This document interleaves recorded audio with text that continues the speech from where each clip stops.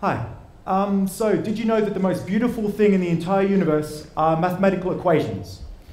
So I was told once that you should always try alienate as much of the audience as you possibly can as soon as you stand on stage. So hopefully that's done that.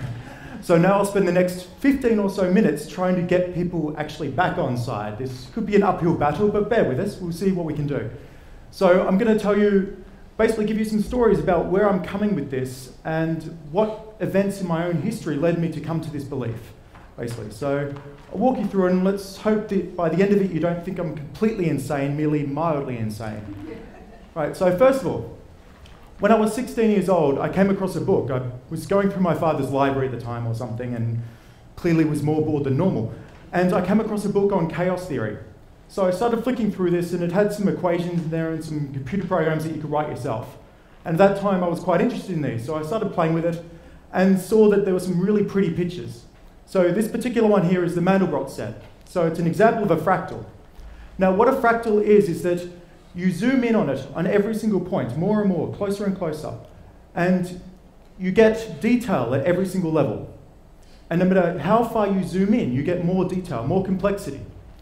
This is already cool just for its pure aesthetics. But what was even cooler for me was that all of this comes from a single equation. A very simple equation you can see on the screen there. And that gives rise to all of this complexity. I won't go into the details of that, but that just sort of blew me away, actually. It just seems so strange. So this went into the back of my mind. It sort of influenced my progression, if you like, for the next years. So one thing led to another, and I ended up doing a PhD in astrophysics.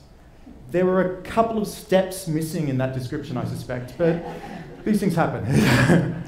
So, interestingly enough, it wasn't just me that had this type of experience, actually. So it turns out that the aesthetic beauty that we perceive as humans, and the beauty, if you like, in an equation, if you see it as a mathematician, in other words, if you sort of understand what the equations mean, how it fits together, it's exactly the same part of the brain that's actually registered in this. So it's a part of the frontal lobe from memory, and this was research done by neuroscientists in the UK last year. And they found that it's exactly the same place activated in mathematicians when they look at an equation, and it's anybody when you just look at a beautiful sunset, for example. So that's kind of cool. It's exactly the same thing. You just need to have a little bit of training to appreciate the actual beauty and the simplicity of the equations. So I did the PhD in astrophysics, and extremely lucky for me, Hubble Space Telescope had preceded me. What that meant was that while I was going through the PhD and procrastinating like there was no tomorrow, so basically I managed to stretch something that should be a few years into, 5. These things happen. So during that time, I saw a lot of these pictures, a lot of star-forming regions, and aside from their aesthetic beauty, they've actually got something in common with fractals. So you take a section, zoom in, and you see it's just as complex. You take another section, zoom in, and here you can see all this complexity. This particular cloud is called the Carina Nebula. It's about 7,000 light years from the Earth. For comparison, it's 8 light minutes to the sun. In other words, if the sun were to suddenly explode, like, I don't know, a doomsday bomb goes off. I've been working on a few, but I haven't got any work yet, so you're okay at the moment. But say we just black out the sun. It would take 8 minutes for us to notice on the Earth, right? Then we'd be in a bit of trouble. But that's another point. So this is 7,000 light years away. In other words, if one of these stars were to explode right now, it would take 7,000 years for us to see it. So the size of these is just immense. And you've got light years and light years across. Each of these little dots here is a star, and they all conspire together to sculpt this entire thing out. So you've got this beautiful fractal structure, and also it's guided by relatively simple physics in this case. So very simple equations. These are just hydrodynamics, exactly the same equations that we use when we're designing an aircraft, for example. Exactly the same equations govern the movement of air over the plane with wings to actually provide lift. All the same stuff. Same as the weather patterns, everything. It's all the same simple equations, and you can get these enormous complexities. So here we have another region, just in the corner there. Zoom in, and then we can see a tiny little bit there, and again, you get this, what looks like a seahorse over here, but this enormous complexity everywhere, and great deal of beauty. So I looked at more and more of these pictures, and I actually became inspired. And another thing that I've been playing with when I was an early teenager, about 13 or so, was that I started to do a bit of oil painting. So I decided, at some point during my PhD, to combine these two things together, basically, to take my own passion for space, for the aesthetic beauty that you see, and to combine it with my passion for art. So here's one of the examples that I actually did. So the nebulae sort of suit my style of painting for two reasons. One, I am passionate about it, and two, if you muck up somebody's face, people notice. If you muck up a star cluster, who notices? So it suits my own lack of skill, which is quite useful there. When it's a hobby, you can't be that good at it, sadly. So just to remind you, we've got the fractals on all scales in this. So you've got this enormous star clusters. You keep zooming in, and it's more and more detail at each level. It's only limited by a telescope technology, in fact. But how far can we push this analogy? How far can we take a simple set of equations and extrapolate enormous complexity from that? Well, it turns out you can do it for the entire universe. So why think small where you can just take the entire universe in your stride? So what we have here is a picture of the earliest picture we have of the universe, in fact. So this is the cosmic microwave background radiation. This is literally the afterglow from the Big Bang itself. So this picture was, well, the photons from this, the bits of light from this, left the original explosion about 13.7 billion years ago.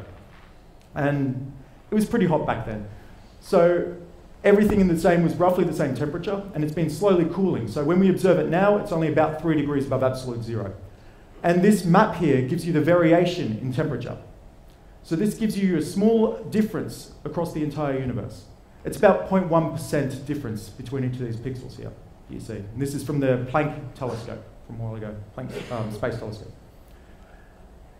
So once you get the set of initial conditions, you get this variation across there. And then you have a very simple, trust me, this isn't so bad, set of equations that actually govern how this will evolve. This is actually Einstein's general relativity. The fact that I can fit this on a screen is what I want to show you, basically. This is kind of cool.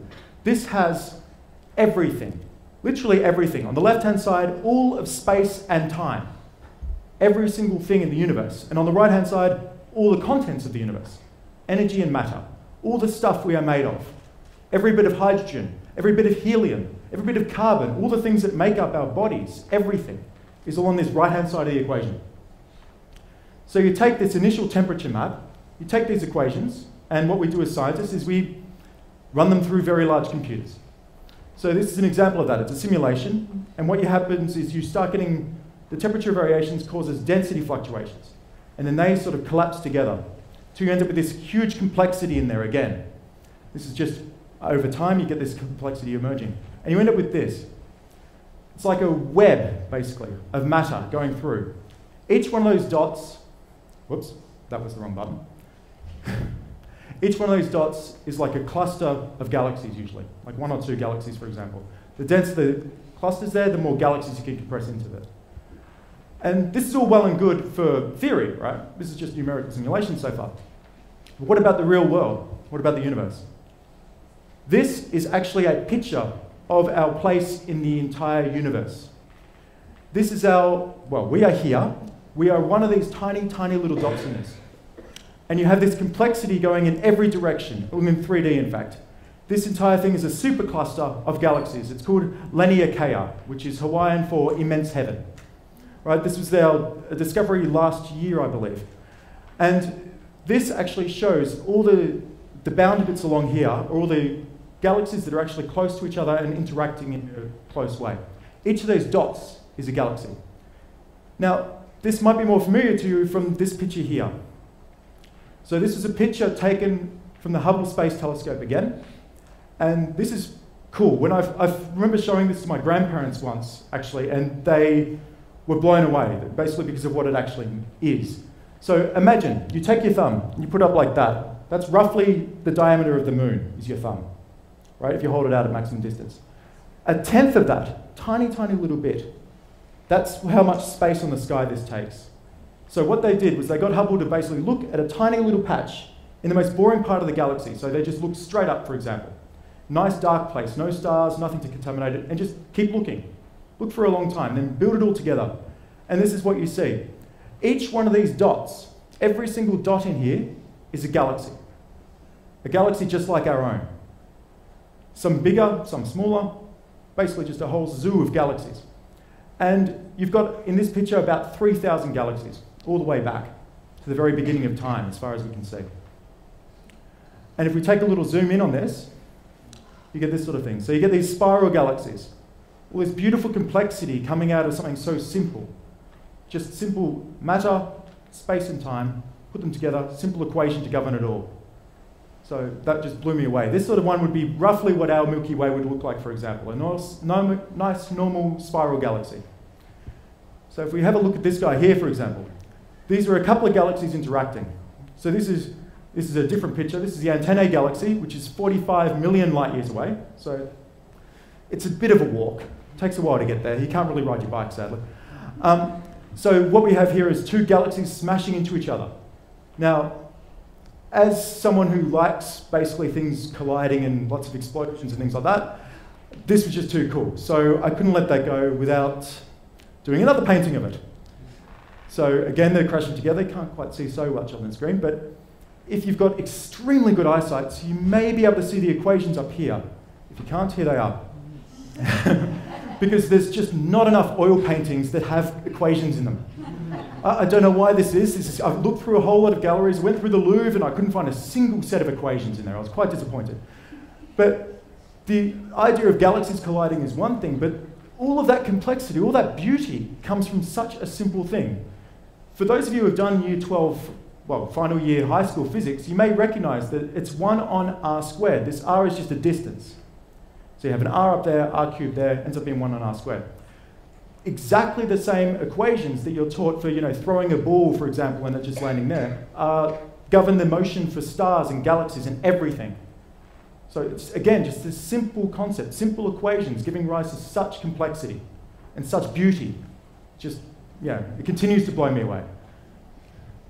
So, and you get exactly the same equations, and they also govern on the smaller scale, the stars, the planets, everything around. This is an artist's rendition of all the planets that the mission Kepler has found. So this is a recent mission. It's found hundreds, possibly even thousands by now, actual planets. A lot of them have yet to be confirmed, so I think the number is about 1,000, outside of our own solar system. So these are all planets around other stars. And this is just putting them all together. So it gives you an idea of just how much diversity there is in the universe, how much beauty, how much complexity there is around the universe. And on one of them, of course, we have us. An extremely, as far as we know, quite unique planet. And brimming with complexity, brimming with beauty. And inside, these are a few examples of patterns in nature. So again, you have these very simple underlying laws which give growth to these type of shapes. Right?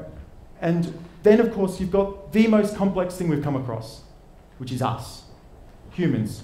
We're already from a complex world, and we've managed to make this enormous complexity, these human societies, just around us as well.